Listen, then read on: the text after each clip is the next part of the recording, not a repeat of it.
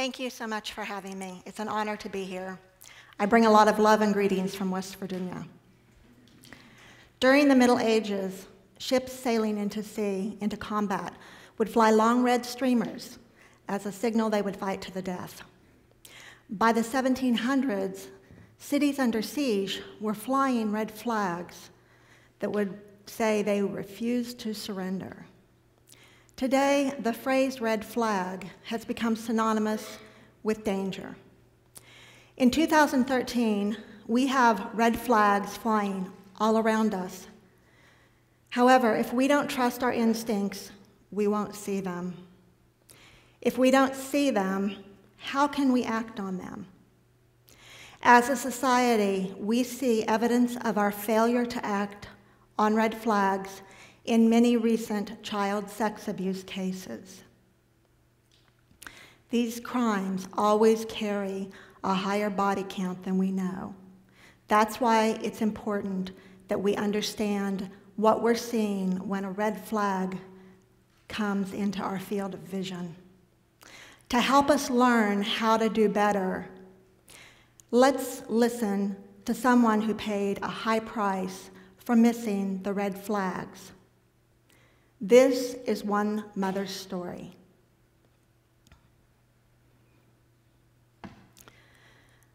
My husband, he made good money. He had a great job. Only problem was I never saw any of it. He was always too busy spending it on that beer. His drinking, it got worse and worse. Finally, I got so disgusted, I left his dinner sitting on the back burner one night, and I went upstairs to bed. His yelling woke me up. Next thing I knew, he was in the room, grabbing a handful of my hair, yanking me out of bed. I didn't know it then, but as he dragged me down the stairs, our oldest daughter, she saw everything. She was 7. I found her sitting in the cold stairwell. I was carrying her back up to bed. Her little toes, they were cold as ice cubes. She was crying when she asked me to divorce her daddy because she was afraid. He moved away 200 miles, transferred to a new job not long after that, so we all felt safer. Only problem was he never sent money home. So I was grateful, when a family friend started dropping by, bringing us coal to help heat our big old house. Eddie was 18. My oldest daughter, she was then 11. Before we knew it, 2 years had passed. Eddie, he'd become like family. He was still dropping by, repairing leaky faucets, splitting firewood. My oldest girl, she was 13, straight A student. She won the county spelling bee. She was always reading anything she could get her hands on, and if she wasn't doing that, she was playing her piano. Her father, he predicted she would go far. He hoped she'd go to one of those music conservatories one day. She was shy, pencil thin, barely developed. Back then, I had some high hopes of my own. I hoped my girls would know what to do if a stranger tried to hurt them. I hoped Eddie was the nice young man he seemed like he was. I hoped my neighbors would help look out for my girls. But hope just isn't enough. I later learned the night my little girl went to Eddie's house to visit his little sister for a sleepover, that was the night his mama gave both those girls alcohol. It was the same night Eddie invited my little girl into his bedroom. What was he thinking? He told her it was just a talk. I know my daughter, she looked up to him like a big brother. I'm sure he made her feel important, like she was loved. And so, of course, she went, because Eddie wasn't some random stranger. I've tried to imagine what it was like for her that night. I can picture her sitting on the edge of his bed, her small hands folded in her lap. I can see her long, silky hair hanging past her waist. I'd seen the way he looked at her hair. I'd even overheard him tell her how pretty it was. It wasn't supposed to be like that. That night, it wasn't supposed to happen for another 10 years.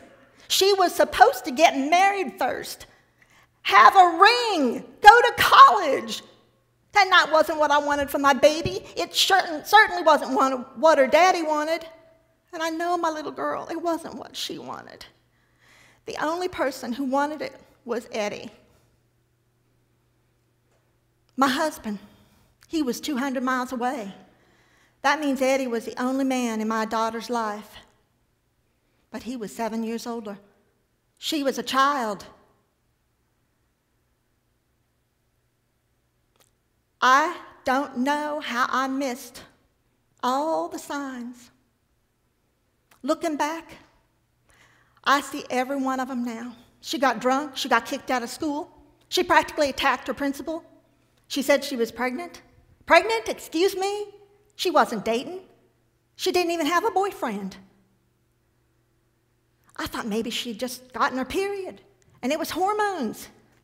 By then, we'd grown so far apart, I didn't know what to say to her. I just said, I'm disappointed in you. Can someone please tell me how I didn't see what was right under my very nose? I can tell you how, Mom. You saw the signs, but you didn't act on them. That was my mom's story. This is mine. From an early age, I was groomed by an acquaintance molester. That means someone I knew gave me love, attention, and even gifts in exchange for sex. Acquaintance molesters fill a void. They give children things that they need, that all children need. They appeal to at-risk children like I was, children from single-parent homes, children from broken homes, children who have special needs. These molesters groom their victims, which creates a bond that causes them to feel very loyal to their abusers, so that they will even protect them if need be. Today, I educate people about these dangers so they don't miss the red flags like my mom did. Red flags like my getting drunk and acting out, behaviors that were totally unlike me. My mom thought that was normal teen angst. That's a mistake many parents make. She missed the biggest red flag of all when she thought that, and that was Eddie wanted to spend more time with me than my own parents did. After my mom said she was disappointed in me, we never talked about my behavior again until I did get pregnant. Eddie started flirting with me when I was 11. That eventually turned into touching, when no one was looking, of course. He raped me for the first time in 8th grade, not long after I won the county spelling bee, but many months before my period started. I told myself that Eddie would stop if I just asked him to, and that if he didn't, I could somehow make him stop. And then I began believing that Eddie did what he did because he loved me. And I told myself that if he promised not to do it, that he wouldn't do it. And every time he broke his promise, I believed him when he said he was sorry. I got pregnant at 16, the same year my high school was featured on 2020 for having more pregnant teens than any school in the country. Growing up in the Bible Belt, abortion isn't an option, or at least it wasn't then. The only thing I knew to do to help resolve the shame, blame, and guilt I had been carrying around for 3 years was to get married. By the time I learned Eddie was also grooming other 13-year-old girls, it was too late. I was his wife.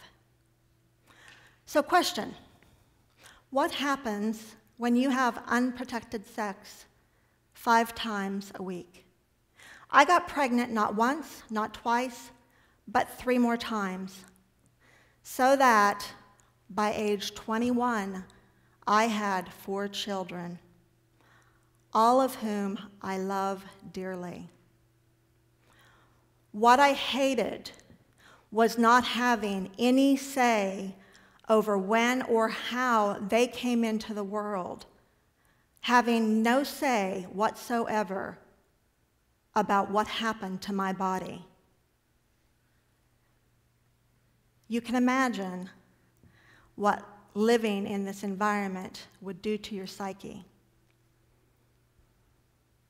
Have you ever felt like you had no hope, like a miserable life was all you would ever know?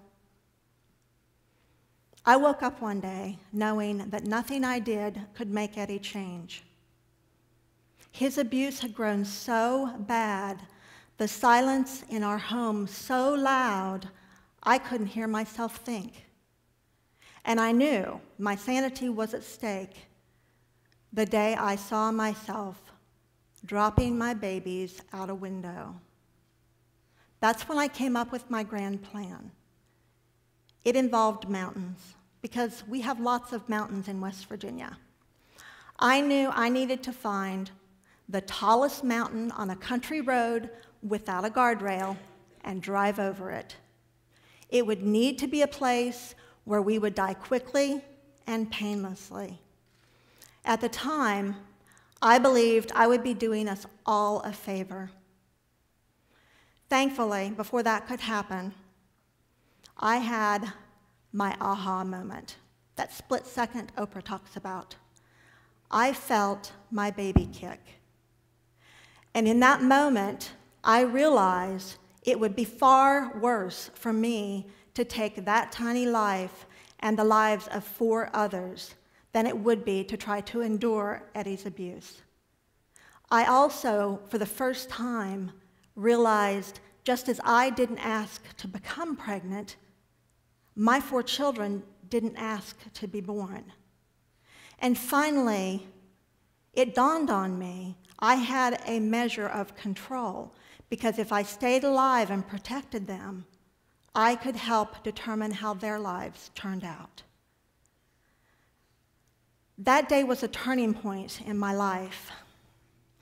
The very first thing I did was find a doctor who would go against industry norms and sterilize a woman who was just 21. I had my tubes tied.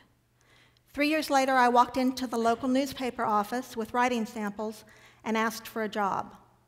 I was terrified, but the editor read them and hired me on the spot. She believed in me. That gave me permission to believe in myself for the first time in years.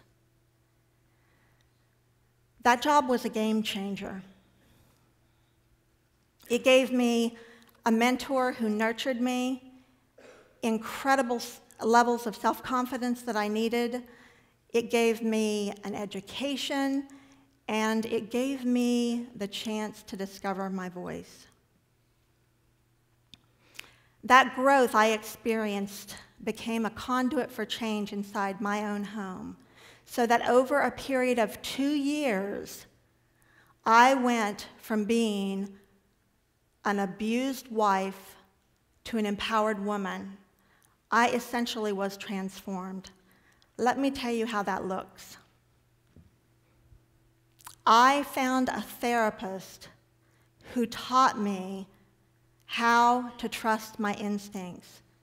At first, she just thought we needed marital counseling. But then when I opened up and told her the truth, that Eddie had been raping me since I was 13, she cut off the marital counseling and gave me individual counseling. It did wonders for my psyche. Not long after I started that therapy, Eddie punched one of our daughters in the stomach outside a movie theater one night.